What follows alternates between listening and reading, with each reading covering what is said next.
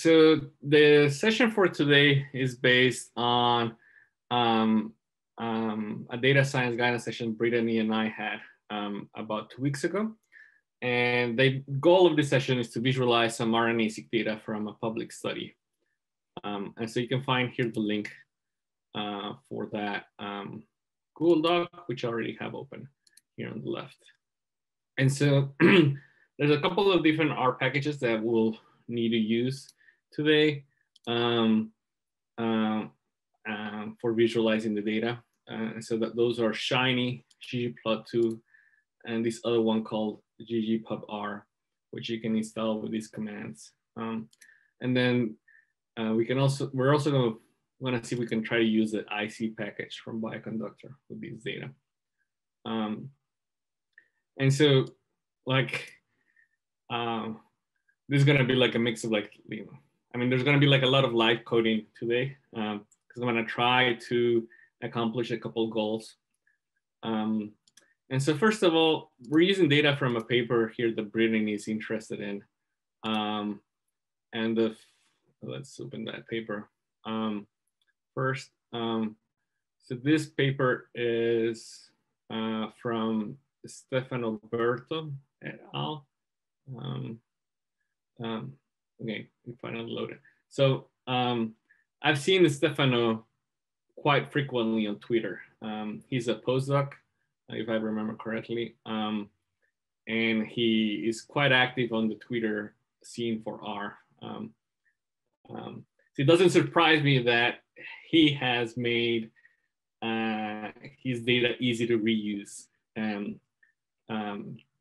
which is why we're gonna have this session today. So this particular paper here has data from humans, chimpanzees, and macaques brains. So that's 3 different organisms, which makes it a little bit tricky. On the paper itself, at some point they mentioned GeoID, where they have deposited the data publicly. And so Brittany and I spent quite a bit of time looking at what they had shared on through the Geo website, and like they have a lot of the data there, and we could use it. However, they also made this GitHub repository over here, primate cell types, where they have the code, and they also say that they have the option of, the code for the Shiny web applications for visualizing the data. And so this is what I ended up looking at. And you can see it's mostly being of data by Stefano Berto. And looking at this, I found like, oh, they have this folder called Shiny, which I recognize the name because that's an R package for making these web applications for visually, for interactively exploring the data. And so inside of here, they have a couple of files, and they made it really easy for us to use this. And so they have 4 text files. The data from this study is either from like NewN or Oligo2, I guess, cells.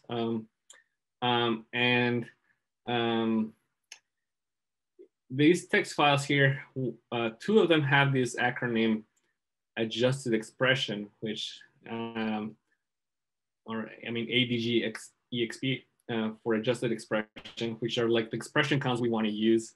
They already adjusted for, like, they already normalized the data at this point, which makes it easier to use compared to the data that they have on Geo, where we need to do more work to simply visualize the data. They also have a couple here of text files called phenome, which is short for phenotype.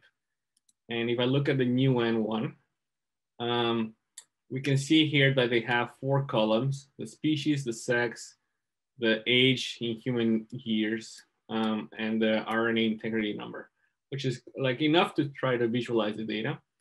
And so this is already nice because we can see that they combine the HSAP, which stands for human sapiens, sorry, Homo sapiens, which is a human. This one, which I think is I think this is the chimpanzee, and rest is macaque, which is a macaque, right? So they already combined the data across the 3 different organisms. And so this is like the first thing that we can try to use. They also include here a little R script for making their Shiny website. So that's the first thing we want to, like what I have listed today. The first thing that we want to try to do is to simply use their code. And so this involves downloading the data. And so there's a couple ways you can do that. So if we go to the repository, we'll see this big green button set for code. And so there you can, like, for example, download it as a zip file. And there's other ways of downloading it through GitHub. But like, if you don't have any of those things installed, you can simply download the zip file. So I'm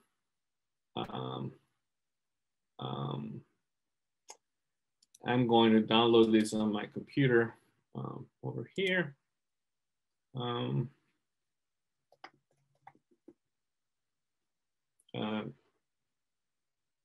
Let me increase the font size here. So there's a couple of different ways you could do it. I'm using Git commands for downloading it, and I didn't mean to download it in the location where I'm at.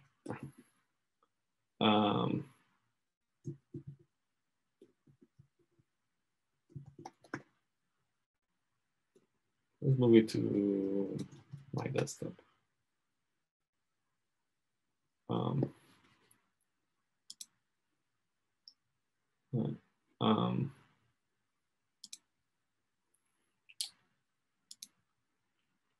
So if I go to my desktop, here we have the primate cell types files, and inside of it we have the Shiny folder.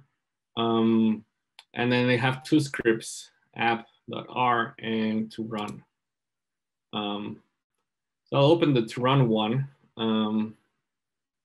Let's see. I need to change my. Can you see those colors? That doesn't look like a color you can see. Let me change my my RStudio colors.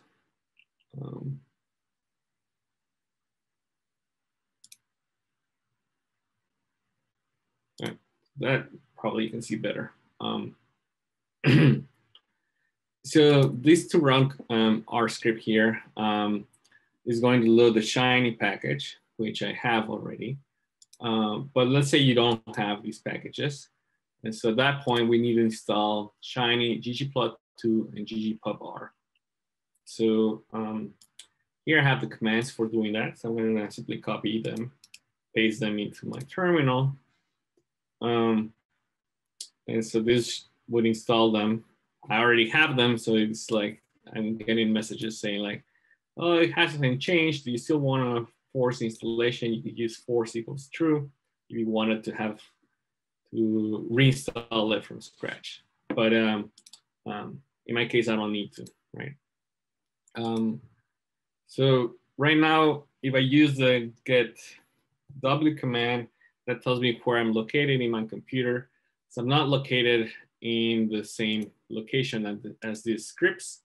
So I need to go to the top of my window to session, set working directory, and I want to choose the to source file location.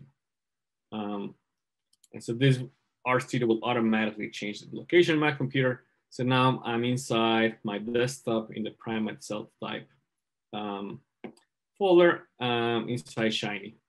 And so at this point here, I'm going to be able to run this command, which is run app that they provide, and it opens it in the browser. So here we have a little interactive website that opened up. Let me make my browser bigger.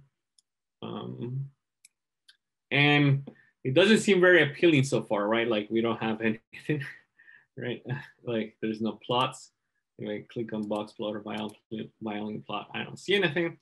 But I see here that it has two different things. It says like choose expression table. So let me click that. I'm gonna go to my desktop, to primate cell types, Shiny, and I'm gonna choose the new one. So because it's expression table, I'm gonna choose the adjusted expression file for new and primates. So I'll open that. And then it says choose a subgroups table, which I'm going to assume this is the phenotype table. So I'll open the new one, primates phenotype table. And now, actually, the Shiny app updated, and now it's trying to give me like an option here to based on what we know are the 4 columns on the phenotype table, which are species, sex, human age, and ring. It also is telling me to choose a gene, right? And let me just try MOBP, for example. Let's see if that one works.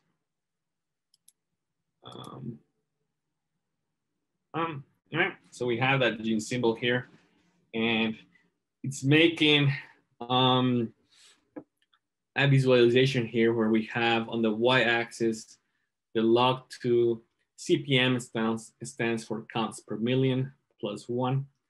So it's the counts per million plus, so let's say it's the normalized expression plus 1 in case it's 0.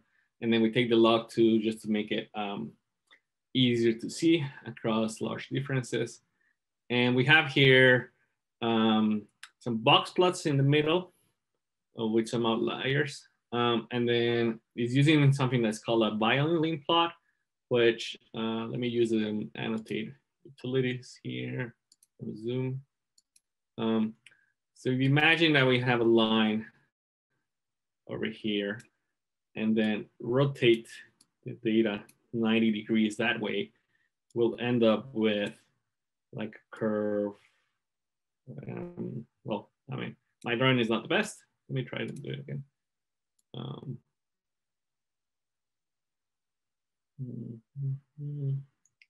Something like that, which is the density plot. It's just rotated. And so this is helpful compared to a box plot because we can actually see that, like, for example, in this particular region, we have a lot of data in this middle region. But we can also see that, let me clear my colors here. Actually, let me use a different color. Like over here in the gray one, we can see that there's a little bump of data after like a decrease in data over here. So violin plots combined with box plots are some ways people like to try to visualize distributions. And so here we can see the distribution of expression for MOBP across the 3 different organisms.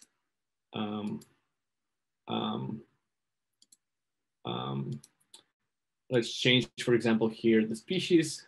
I'm gonna select, for example, sex. And now I assume, yeah, it's showing me the changes in expression between sexes, male and female. Or I'm not sure this one will work, human age. I guess they categorize the human age into 3 different groups, 1, 2, 3. I don't really know what they are, but we probably need to read more in detail that paper. The box plot over here is kind of like the same idea of visualizing the distribution of expression, but we actually see here every single sample as a point. So let me go back to species. And so here we can see the actual data that makes up the box plots or the violin plots. So this might be good enough for what Brittany or anyone using this data might need, right? Because maybe they want to simply explore their favorite gene across the 3 different organisms, but this is using only the new data, right?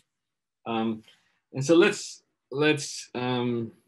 try to build upon this. I'm just going to close the Shiny app for now. I'm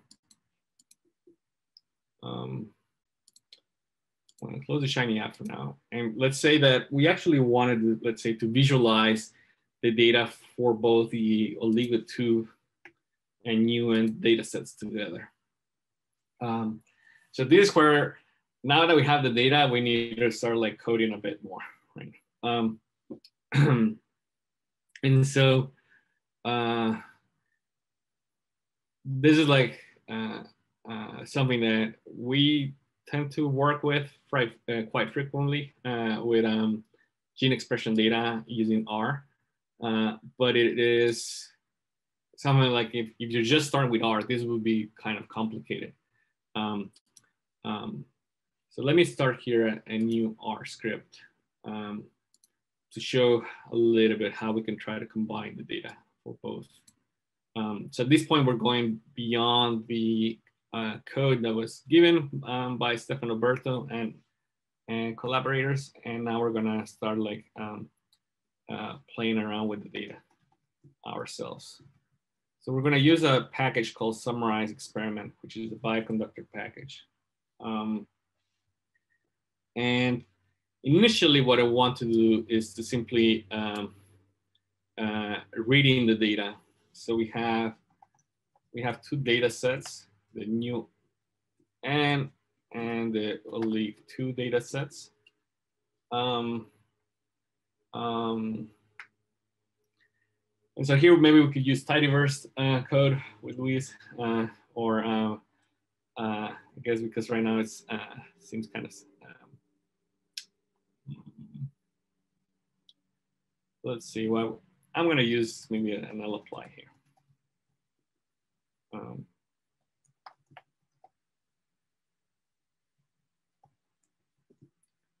And so here I'm going to look through the two data sets, and I'm going to read in the counts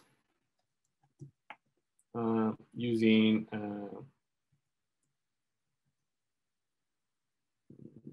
let's try to use read table.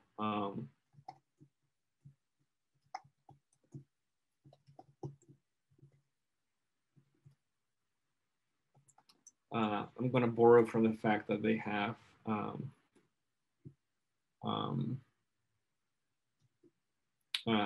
common file names, and then I'm also going to read the phenotype table.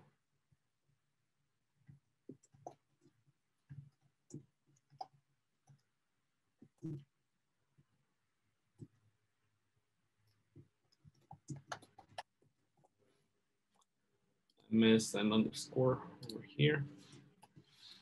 So we're reading both. So I'm gonna just play around with one of them for now. Let's play around with the NUEN because that way I can write my code to do a bit more things. So let's try reading counts and the phenotype table.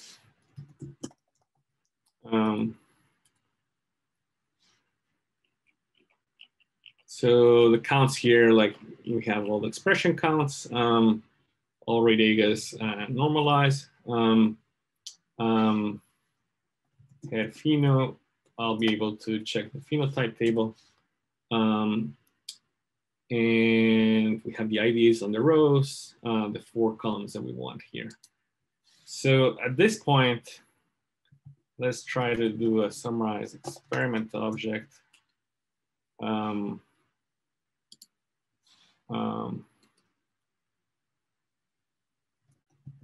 We don't actually have information about where these genes are. We only have their symbol.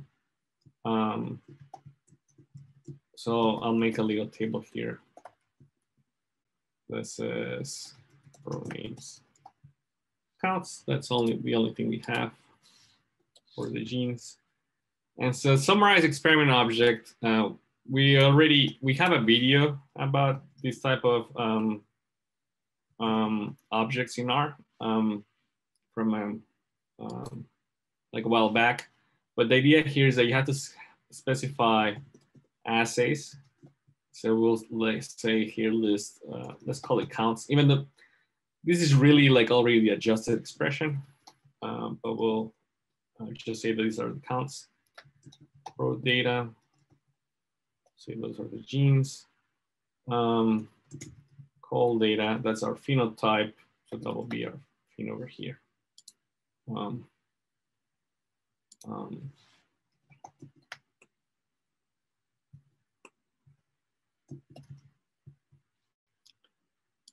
So let me save that here.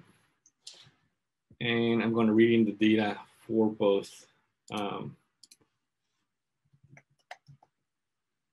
both data sets. So let's look at what we have now. So actually, let me give the names to it.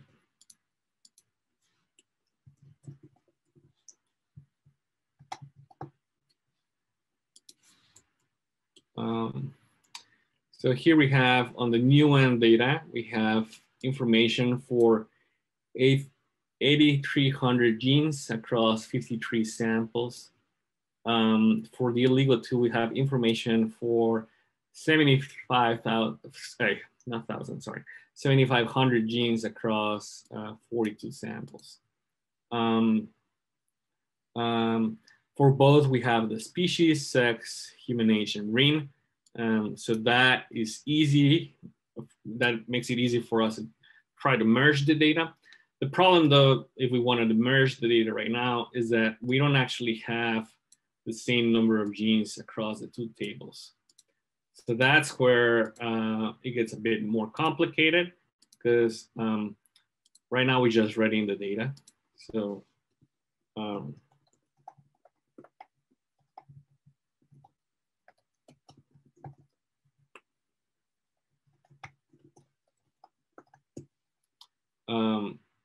so we have read in the data, but like if I wanted to do, for example,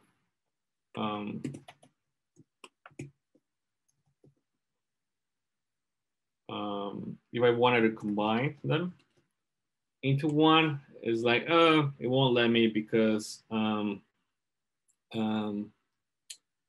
data doesn't match the dimensions. So we can't run this right now. Sorry, can I ask a question? So is it not just the sizes that don't matter, but the specific genes, wouldn't they also not necessarily be the same? Yeah, so they might not be the same. And so we need to make sure that they're all the same. And so here, the next step is we need to figure out the list of unique genes across both data sets. So let's see. What I'll do here is I'm going to look at each of my objects. And what I'll do is I'll get the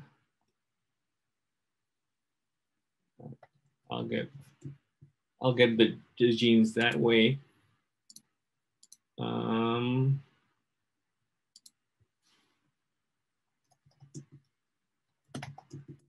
And then I'll make sure that I get the unique genes. So if I combine the genes across both, we have 9,000 genes across both of them that are unique. And so here, if I want to combine things, I need to do a little bit more work, because I'm going to have to build like some empty large matrices for each data set with this common unique genes, which in this case is 9,000 genes. And then I'll have to fill it in. And then at that point, I'll be able to combine things. So this is tricky to do. And there's probably nicer ways of doing this than what I'm going to try to do here. But let's make a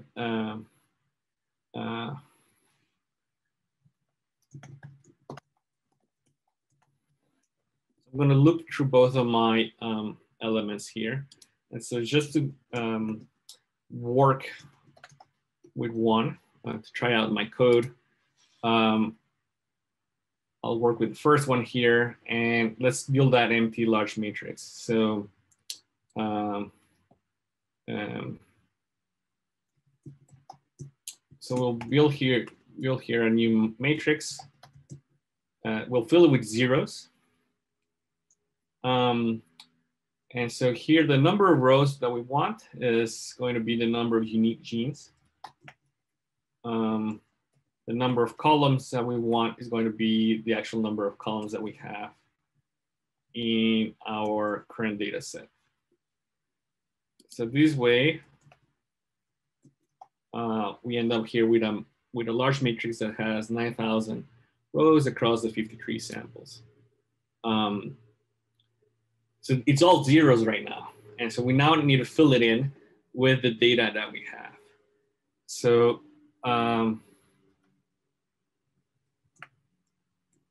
we're going to here specify the row names here for our new matrix as the common set of genes that we have. But next we need to see like what are the actual genes that we have in our current data. And so I'm going to match them. So I'm going to look at the current genes that we have in our current data, and I'm going to match them to the genes here. In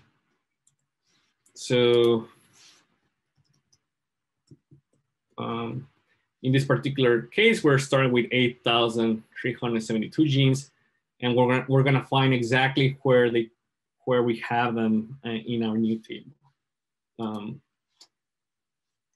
Now that I know where they are, I can start to fill in the data. And so basically I can do on my new matrix, on the M rows, I can assign to it the counts of our RSE. Just to make it a little bit clearer here, I'm also going to do the call names of my new matrix. I'm going to assign the current samples that we have.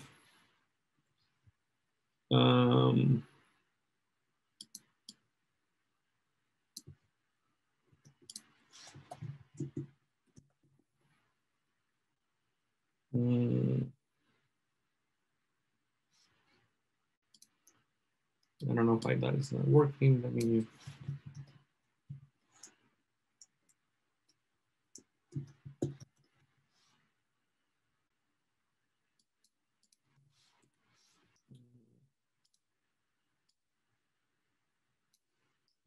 try this.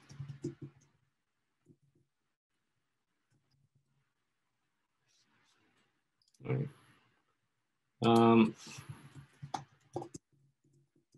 I'm assigning it to a matrix. I need to convert it to a matrix. So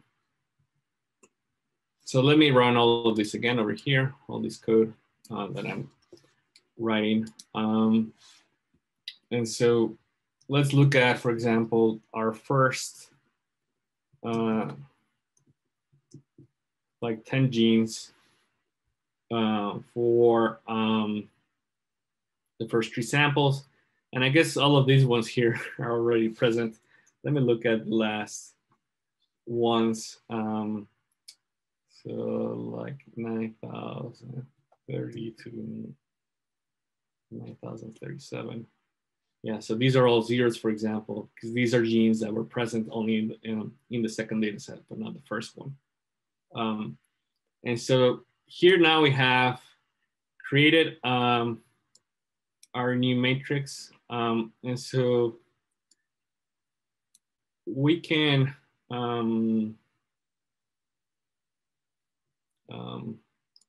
reuse some of the information that we had already.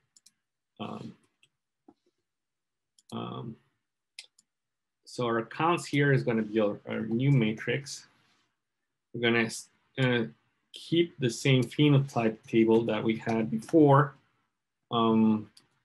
However, the gene information now is going to be new. And so we'll say here that is our new object here. So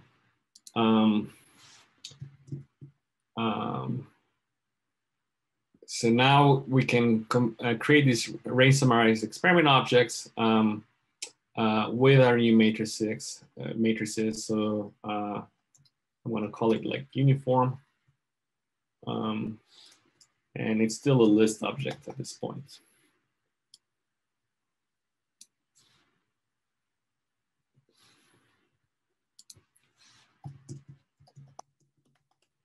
So we look at it now.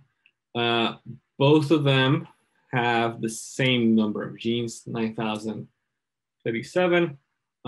They differ on the number of samples and like the actual data that they contain.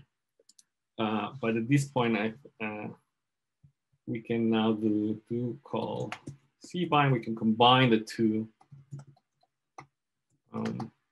into single one. Cool. So now we have combined the data across the genes based on their symbols for the 9,000 unique genes across our 95 samples. So why do we want to do this, right? That's because at this point now we can use other tools that exist out there for visualizing gene expression data. And so one in particular is the IC package that we have also looked at a previous session. And so I'm trying to keep it friendly to new users, but you can see here that a lot of the code I had to use is not like, if you're a first-time R user, this is too hard, I think. Right? There's a lot of like looping and things like that. However, now that we have the object, right? So for example, if anyone needed help with this part, we can help you create these type of objects. But once you have the object, we can now use the IC function to visualize the data. So this visualization is also using the Shiny R package, which is the same one that Stefano Berto and colleagues used. However, it's going to add like new things to our data. And so it's trying to load at this point. I guess it's giving us some warnings because it's trying to make plots for things that don't exist really in the object. Let me see if it actually, let's see if it actually ends up working. So,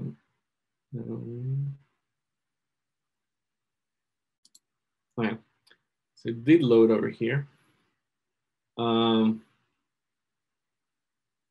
And so here we're looking at, for example, the expression of this first gene, AAAS. It's not that interesting, right? Because it's just like a bunch of bodies. We don't know what the samples are, but we can click on their visual parameters. And let's use species information. So that is adding like little colors for that. Let's actually use the facet option here to facet by the species. And so now we have our visualization of the expression for this particular gene across the 3 different organisms. Something that I noticed right now is that we didn't actually keep track of which samples were oligo2 and which ones were mu-n. So I'm gonna have to close this and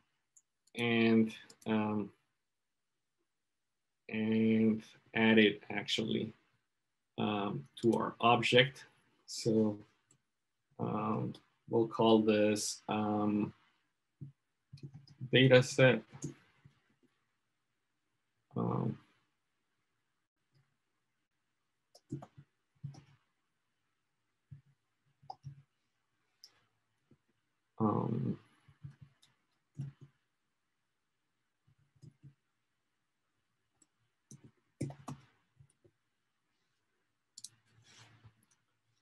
Fine. So I've now added, like, if we look at the information in our object, I added here a column that like differentiates whether the sample is from a new-N or an oligo-2 data set. So I'll run this again.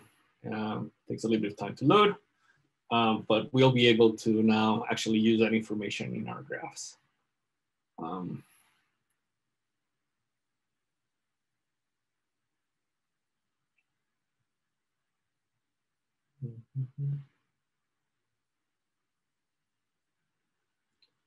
There's probably ways we can make this load faster because we don't actually use everything that IC is enabling us to do.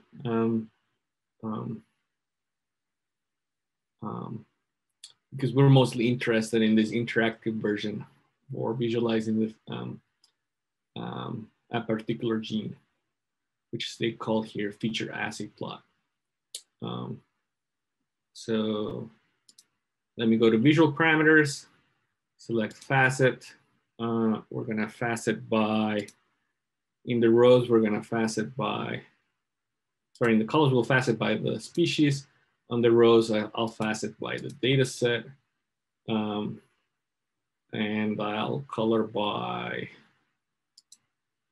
I'll color by sex, actually. So now we're actually using a bunch of information that we have.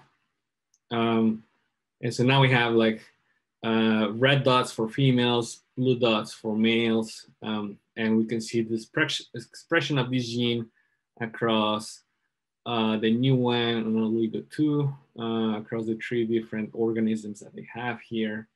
You know, maybe this is the plot that, like, you know, Brittany wanted to see. Let's see if we can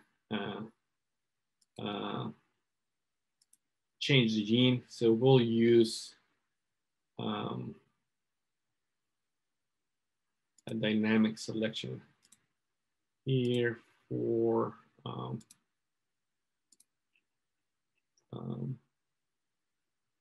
that what I want. Sorry, I'll use row data table 1. So I'm now linking these 2 elements of the plot because now let's say if I click over here, I clicked on a different gene, AMP, and so that is automatically telling us to update the plot over here.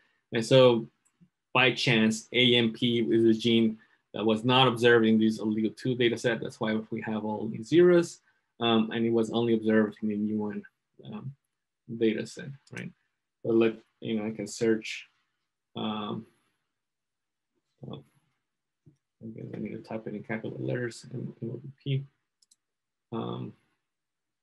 So let's look at that gene, for example. And now we get our little plot.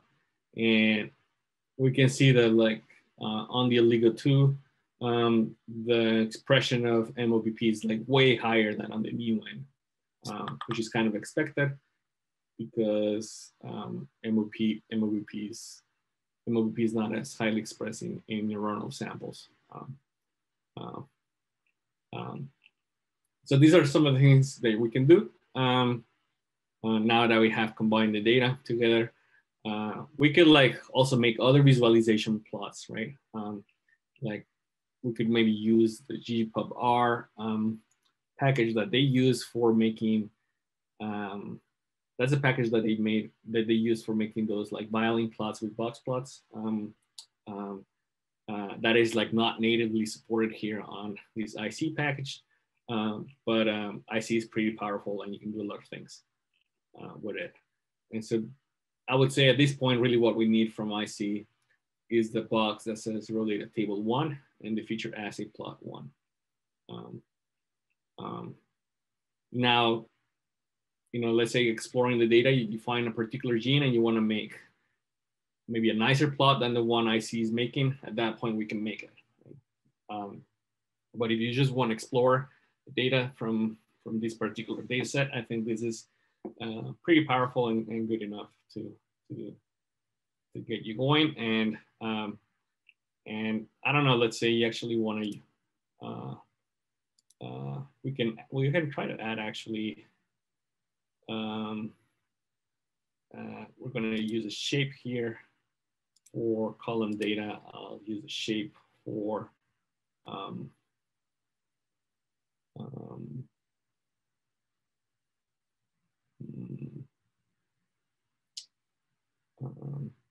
I don't see rain. I don't know if I'm not seeing rain.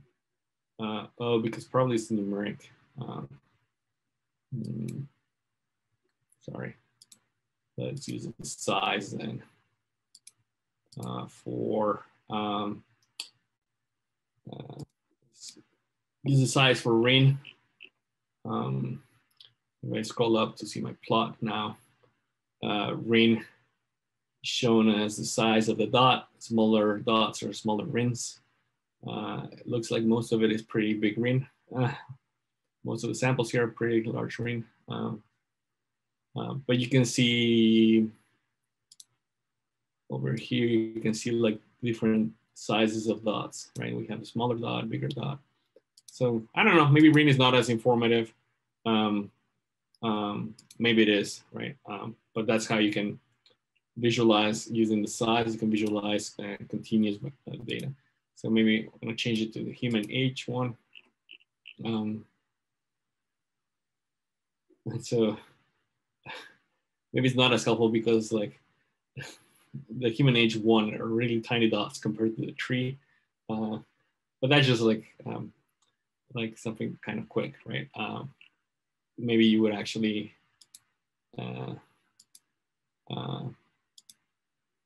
want to use it as the color. So let's use here, for example, color by, let's color by human age, and then use the shape by sex. That might make more sense for our plot. So dots are females, triangles are males. Human age is shown in this continuous scale. And if you actually wanted to see it as categorical, we could like modify our object, make the human age categorical. Because if we only have values 1, 2, and 3, maybe it doesn't make sense to view it as a continuous variable here. But you can kind of already see the relationship between human age and all the data that we have here, right? So yeah, that's it. Let me stop recording.